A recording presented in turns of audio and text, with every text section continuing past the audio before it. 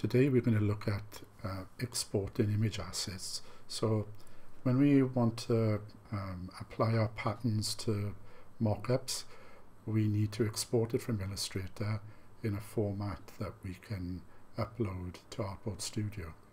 So we're going to be creating PNG files, and the way that we do this in Illustrator, we have an asset export box, and as it says, if you drag artwork onto this panel, it will generate the asset that you need.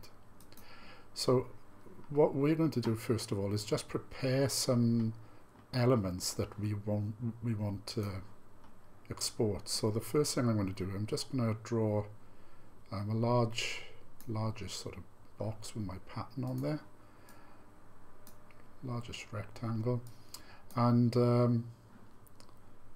then if you resize, you just double click on the pattern and it sorts it out for you. Let's get out there. That's it. So there's one pattern that I want to use, that I want to explore with. So I'm going to create another one, and this one I'm going to recolor. And in the recolor artwork palette, I can flick through and create some interesting patterns, different color combinations, see whatever floats your boat. And there are so many different types that you can do. It's well worth having a go at that. So I'm going to drag another copy across. This time I'm going to recolor again.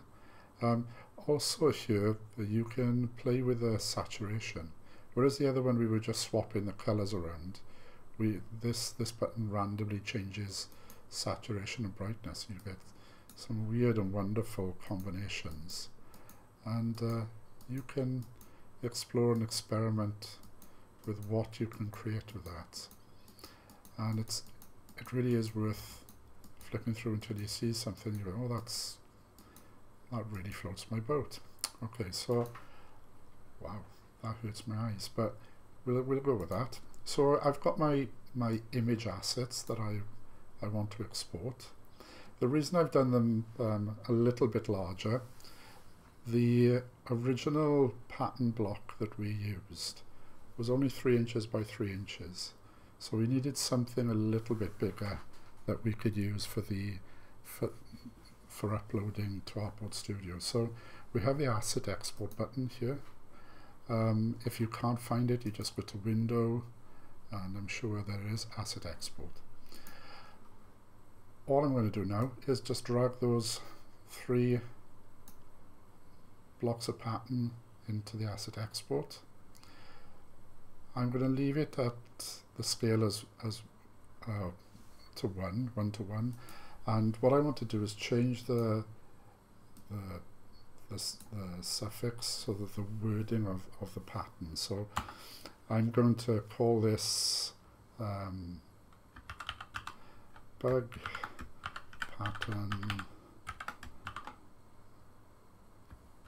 artboard,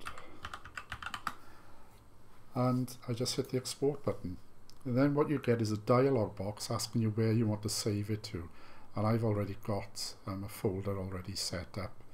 It's always good practice to set a folder up or create a new folder so that you know where all your elements are. There's nothing worse than looking for your elements and you can't find them because you're not sure where you saved them to. So I've chosen that, and then you can see at the top there it says export for 20. Anyway, it's gone, but it's already done. So once we've got our image assets exported, we can open up Artboard Studio and click Start Designing, and you can see all the designs that I've already undertaken. So if you go to Start with Templates, that's probably the easiest thing to do to start with, and you can see there's lots of different templates available for you. A lot of the premium ones you won't be able to access if you haven't applied for the premium license as a student. So that's incentive for you to really try to do that. So I'm going to use a packaging mockup, and you can see there's digital mockups, print, apparel, so there's t-shirts and things like that. So I'm going to choose this box, and I've already preloaded it, so you just click on it and then it opens up something like this. So those image assets that we created earlier in Illustrator, we need to upload those. So you go to this Private Assets tab and you go Upload Assets, and I've already preloaded these in, and you can see all the other files that I've loaded in there too. So your first job really is to think about replacing the patterns on each box, and like all Adobe products, even though this isn't one, or Procreate, everything works in layers these days.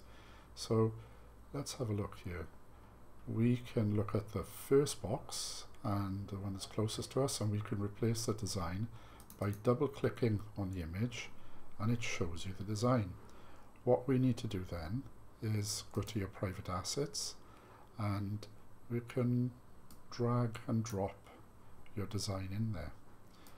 Probably need to scale it up a little bit just to make it fit, and obviously we've hidden all that text under there. We can, in the layers, we can drag that all the way underneath so that we still have that mock-up there. You can change the text here. You just select whatever text you want, and you just go to main canvas just to see what it looks like, and there you go. You can see your mock-up. You can go back in here. Maybe you want to take this and make it much bigger. Maybe you want to make it massive, but obviously it'll pixelate after a while. But you can move things around until you get them the way that you want them to be, and I'm quite happy with that. And then you can see this is what it looks like on the package, and obviously you can tinker back and forth with the text for that. So what I'm going to do, I'm going to Command C, copy that, because I want to make sure that I've got the same size pattern, and I'm hoping that if I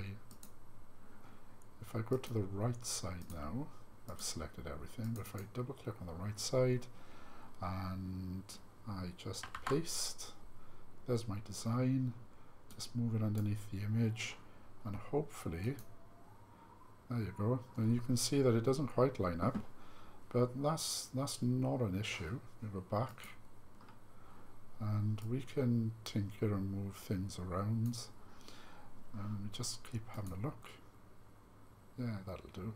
And we just got the top to do now, and the same deal. I'm going to just paste that in, go to the main canvas, and there you go. You can see I've lost the top tab there, so what we need to do is, which one are we looking at? I think it's the top, yeah.